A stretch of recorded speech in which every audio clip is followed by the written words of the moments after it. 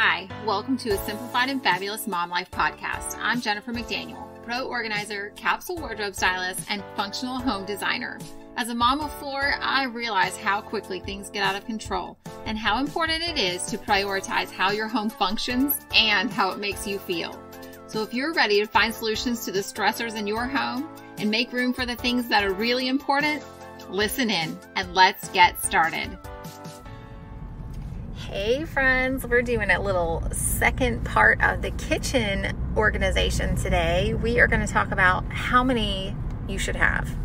I get that question all the time. Well, how do I know how many pots to keep? How do I know how many Tupperware or plastic containers or Pyrex dishes to keep? How many, of each category should we keep? And the answer is however many. It is 100% depending on you, your family, the way you all use your kitchen and those items. It varies. There's no set number, but there is a set way to think about it. If you are going to have, how long would you keep leftovers? So your Pyrex containers or your storage containers, you're probably not going to use that. Most people don't keep leftovers more than a week. A lot of people more than 3 days.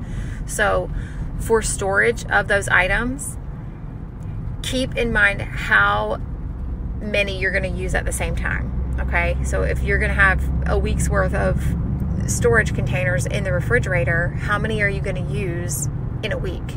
How many are going to be in your stored at the same time? How many dishes are you going to use before you run the dishwasher? Like, you don't need 6 sets of plates if you run the dishwasher every day and you only have 5 people in your house. Like, you don't need 6 sets of plates. You need maybe 10 plates, maybe 20, depending on how often you host. I have a ton of plates because I host often and I have a really big family. So when I host, sometimes there's nearly 40 people there and we have multiple meals a day. So I do have several sets of plates. So if that's how your life is, go ahead and keep however many you're going to use. And I do host multiple times a year. So I do have a lot of plates. But if your family doesn't use a lot of plates, there's no need to have an entire cabinet full of plates. Like, what are you going to use in a day? What's the max number you're going to use in a day? And don't keep more than that. Like, if you haven't used those plates in 20 years, why do you still have them? Like, just think through the why of why do you still have those plates if you've never used them. If they're special, your wedding china, whatever, people gave those to you for you to enjoy. The intention of those dishes were to be used. They were not made to hang on the wall. They are not intended for decoration, although they are beautiful decorations, and I do love doing that in the houses sometimes. My grandmother has always had her plates on the wall, but we also used them. We used her beautiful plates. We didn't just use her everyday stuff that was ugly and chippy, and you're fine to put that on the floor for the dogs too. We used the nice stuff. We hand wash stuff occasionally, like the nice stuff. We would hand wash the silver. We would hand wash the china, but we used it. It's not supposed to just be in the china cabinet. It's supposed to be used for special occasions. Find a special occasion, use it. Who cares if it's for pizza? Enjoy that plate for a minute, like, have fun. If it gets broken, it gets broken, but you have a memory, okay? Don't just keep it in a box. If you're keeping sentimental stuff in a box, how special is it? It doesn't feel very special tucked away in a box. Show it off. Put it somewhere special. Use it. I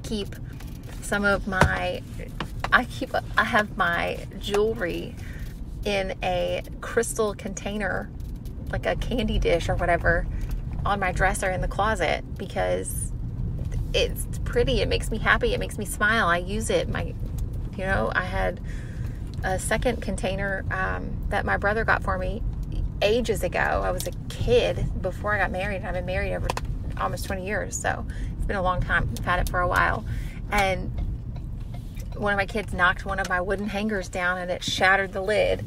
So, but you know what? I enjoyed it for a long time. I enjoyed that little butterfly shaped glass container for a really long time. It's fine. I'm not mad about it because I used it. I enjoyed it. How disappointing is it to have something that you've never used, stored in a box, and then it breaks and you never even got a chance to use it? So just put it out and use it. And if it breaks, it breaks. Live your life. Enjoy things. Enjoy the pretty things, please, people. So the point of this episode is to let you know when you are in your kitchen and you're trying to decide how many of each item do you keep, how many are you going to use in a day? Are you going to use 15 serving spoons or 15 spatulas, or are they going to get stuck in the drawer? Do you have like a butter slicer or some random gadget that you haven't used and you've had it for years and you still haven't used it, and it gets stuck at the back of the drawer and tangled up in the handles of things and just is really inconvenient and ignored? Do you need it? Look in your drawer. If your drawer is crowded, look in there and find a couple of things you can do without. If your cabinet is crowded, find a couple of things you don't need and give them to somebody else. Like, donate them to someone who can actually use them. Find somebody that can appreciate it and enjoy its value. Donate them to moms who are coming out of an abusive relationship. The women's shelter, there's a lot of different organizations that work to help these families that are coming, out of awful situations or have lost everything, to help them to find all the specifics that they need and set up their new home. And that's an awesome way to donate. I love finding people that are really needing it and not just getting rid of it. But if I need it out fast, post it as a free pickup on Marketplace or a local selling site. There's so many to choose from. And just get it out of there. Like, every time I post stuff for free, it's gone within 48 hours. Gone. And most of the time, within 12 hours, it's gone. So just be mindful of how many you have of each item. If you're not going to use that many items in a week, in a month, or ever at the same time, pare it down. If you're feeling overwhelmed, make room for the other things that are on the counter.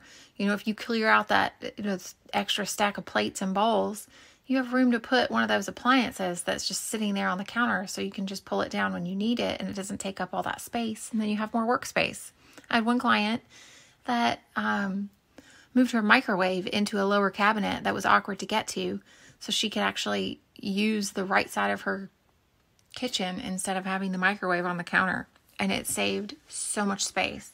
I'll try and set up a picture of it in the Facebook group, but we had, on her counter, she had 3 or 4 different appliances, and she only had maybe a total of 10 feet of countertop in the whole kitchen. And she had to have an entire microwave on there, but they didn't use it often. Like, they used it maybe once or twice a week. And maybe. Like, that was not something they used regularly. It didn't need to be out taking up the bulk of the counter space. So think outside the box. Figure out if those cabinets have things that you even need in them. The cabinet that we ended up putting the microwave in had like travel drink cups and maybe like 2 old lunch boxes and something else random. Maybe like mixing bowls or something that just really, they were fine to be used somewhere else, and they fit in a different space. Even in this small kitchen, it fit somewhere else super easy, and it made a lot of sense wherever it was. And that cleared up all the space, so the microwave fit under there, and then they just used an extension cord and left the door open when they were using it, which was very infrequent. If you're planning on using a microwave for a really long time, I recommend not putting it in the cabinet, but they didn't use it very often, so it worked great. But the things that you're not using often, keep them off the countertops and get rid of anything that you're not using. Anything that you just don't use, or that's just taking up space, or that you have duplicates of. If you replaced it because it was, maybe you have a spatula, like the scoop out the mixing bowl with, and the top of it falls off easily, or it's really hard to get clean, or it's, whatever. Get rid of it. There's other stuff that's so much easier. Don't deal with stuff that's frustrating like that. I had this vintage can opener looking thing, probably came from the dollar store. I don't know. I was trying to open cans with that, and I had so many people at my house, and it was just a mess. And opening it with this crank can opener that just was taking forever. And I don't remember what I was making, chili or something, and I had like 8 cans I was trying to open. It took so long with that stupid can opener. My hand was sore. I had like almost a blister or like a callus or something starting on my hand from that stupid can opener. And goodness, just go get a good one that's going to not cause injury when you use it. And I mean, my kids use the can openers often. They get the different pineapples and things like that we have in the cans. But I don't open cans all that often. And I didn't realize our can opener, we had the KitchenAid can opener that broke. It has a lifetime warranty. I got to send that back or whatever you have to do to get that fixed. I was using this broken can opener. Y'all, don't do that to yourself. It's not worth it. Go spend the money, spend the time to get the replacement one, whatever it is, and get the junky ones out of there so you don't have it to mess with. Like, it's not there. I don't want to do that ever again. And then I had this spoon that just, like the spatula scraper, it just was always crooked on the thing, and it never swiped the side of the bowl clean. It just like left a crooked line every time, and it didn't get it cleaned off. It was so frustrating. But just get rid of it. I had 4 other ones I could use. There's no need to have a bunch of stuff that doesn't work for you. So make sure when you're opening your drawer, like next time you open your drawer, grab a grocery bag before you go in the kitchen to make dinner. And as you're making dinner and you're waiting for that water to boil or whatever you're doing, the oven to preheat, and you're done with your prep stuff, as soon as it goes in the pot or as soon as it goes in the oven, give it a quick stir or whatever, and then clean out a drawer. When you open that drawer to stir the sauce or whatever you're doing, see if there's something you can get rid of. Is there something in there that you have too many of? Like, do you really need 8 bamboo spoons or spatula thingies, whatever they're called, the flat ones? I had 6 of them. I only use 2. That's all I use. The other ones are brand new. I've never used them ever. So I gave my mom one. I donated a couple of them. But just find some things that you can get rid of so that your drawer stays easy to use, so you can find the things that you actually do use without that other stuff being in the way, blocking you from the things that you want to get to. I know my husband, half the time when he's cooking in the kitchen, which is infrequent because he works a lot, but when he's cooking in the kitchen, he's like, half the time he's spending there, he's asking me what to do or where something is, or where, these things are, and they're in the same place they've been the whole time we've lived in this house. But it just, the kids put stuff away, something gets put on top of it. The waffle maker is on top of the skillet, so he couldn't find the skillet because it was under the waffle maker, and just different things like that just cause problems. How often have we used the waffle maker? Like 5 times. Do we need to keep it? If it's me, the answer is no. I like pancakes and French toast better, but the kids like waffles sometimes. But anyways, just think through, are you using it? Can you do without it? Can you use the space better for something else? Is there somewhere else that it can go if you don't use it very often, so that the stuff you do use often can take up that better, be in that more convenient spot? But anyways, I hope that this has been helpful for you guys. I have really enjoyed talking about this, and I hope that you all will send me some more questions and let me know what other areas or what other questions you have for your house or your styling. And I look forward to helping you and working with you, and I appreciate you guys so much. I will be praying for you that you have a wonderful week and that you are able to make a difference in your life and in your home right now, today. Amen. Thanks for listening to this episode of the Simplified and Fabulous Mom Life podcast. We would love to hear from you. Our podcast hotline for US is 980-389-0399. You can share your tips and tricks, topic suggestions, ask questions, and let me know if we should answer any of these on the air.